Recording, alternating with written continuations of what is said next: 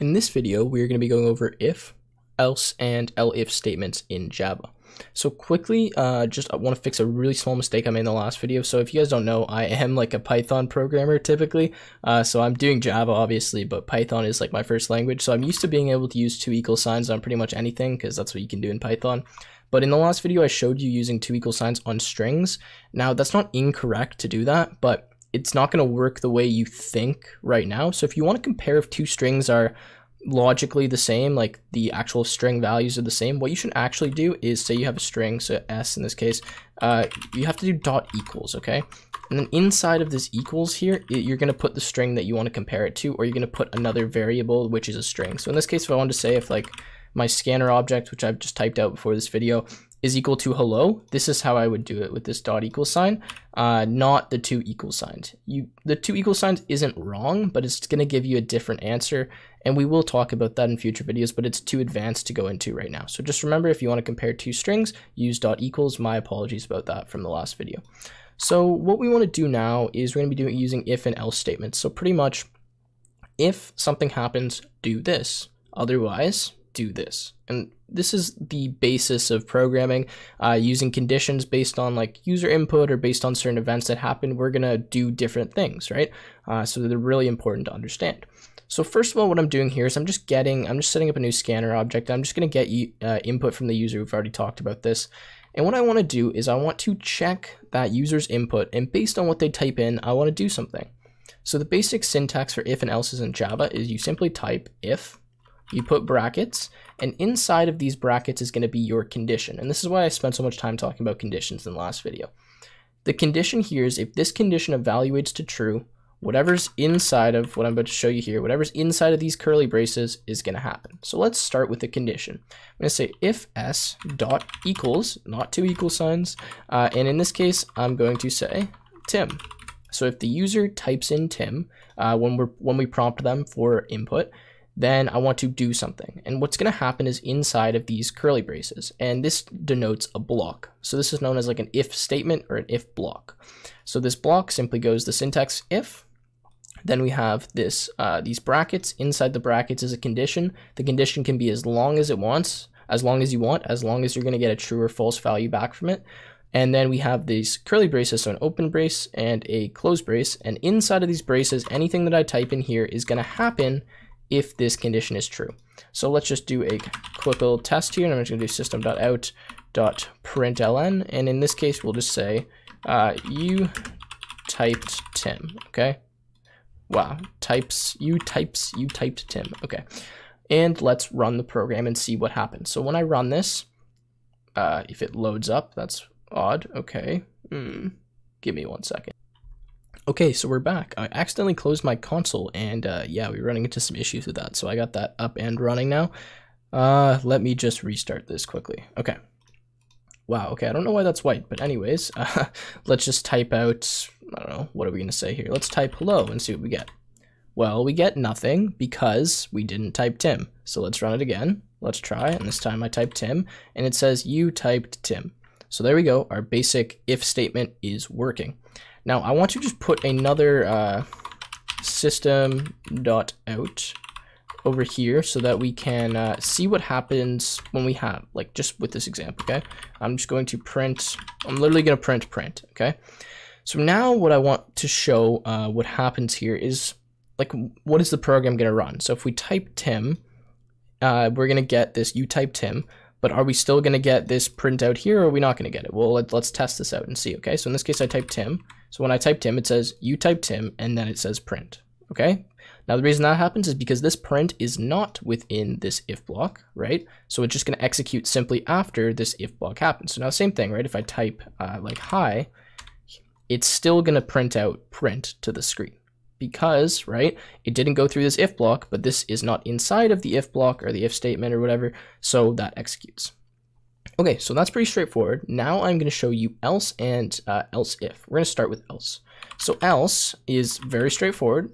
It can only come after an else if or an if. So like the start of the block has to be if, and then this else, you can't just have it like alone. It has to come after an if statement or an else if statement, which we're going to go into in a second, okay?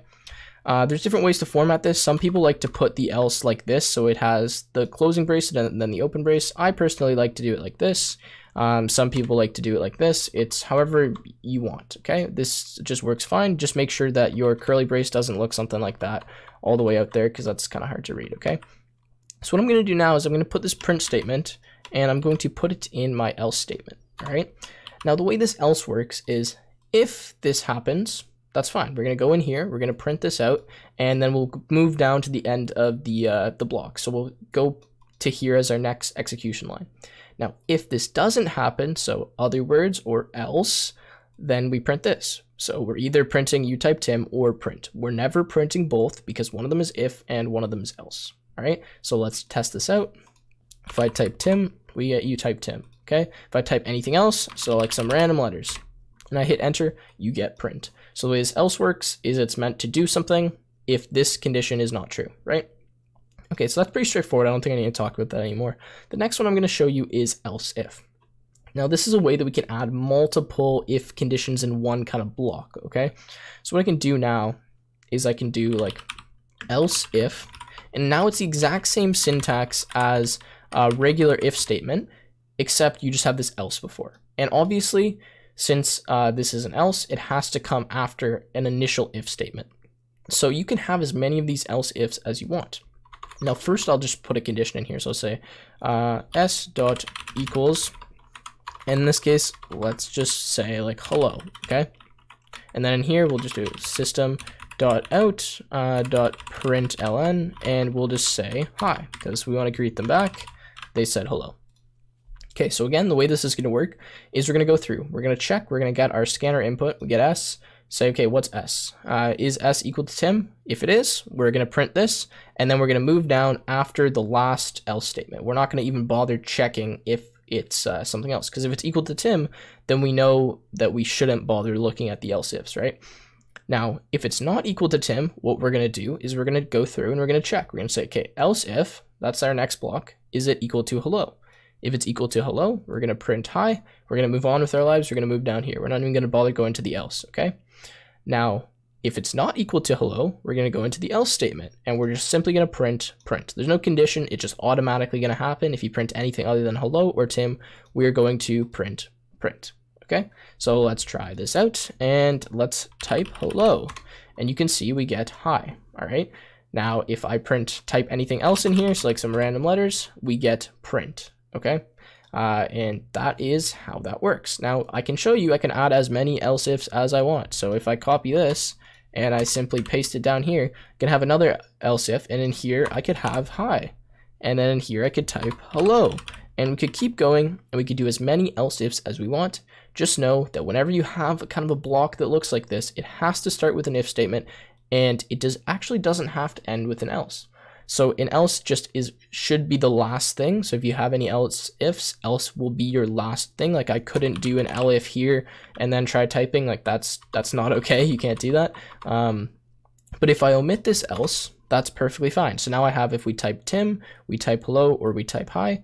Let's run this, and let's type none of them. Let's type a bunch of letters. We get nothing printed to the screen because we don't have that else statement.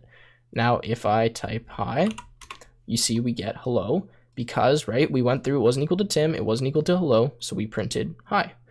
Now, I want to show you this. This is a bad example, but it'll work. If I put hello here, and I put hello here, which one are we going to print? So remember, we're only going to print one of these things. We're not going to print more than one. So which one is it? Is it hi, or is it hello? Well, let's test it out. If I type hello in here, we print hi. Now the reason we're printing hi is because this else if is above this one, and this is the first one that's going to be looked at when we type something in, just the way I kind of went through it sequentially. So since we print hi here, well, we're like, okay, well that happened, so there's no point in checking this, and we just move on. Okay, straightforward. Now again, I could do more if statements down here. You could keep typing, like do a bunch of stuff. Just understand you can have as many else ifs as you want. You don't need an else if, like we could just do an if and an else, but every time you have kind of like an if statement or block starting, it has to start with an if. It can have as many else's as you want, and the last thing has to be an else if you're adding the else. You don't have to have that else there. So anyways, I think that's all I'm going to show for if statements, else ifs, and else. They're pretty straightforward. Any condition can go here. So anything that I showed you before, like you could have a really long chain condition of a ton of stuff. Same thing here. You could have any condition, like it doesn't matter. Anything that gives you a true or false value. You could also literally just type true, and like that would always happen. Okay. So anyways, that's been it for this video. If you guys enjoyed and learned something, please make sure you leave a like and subscribe, and I will see you again in the next one.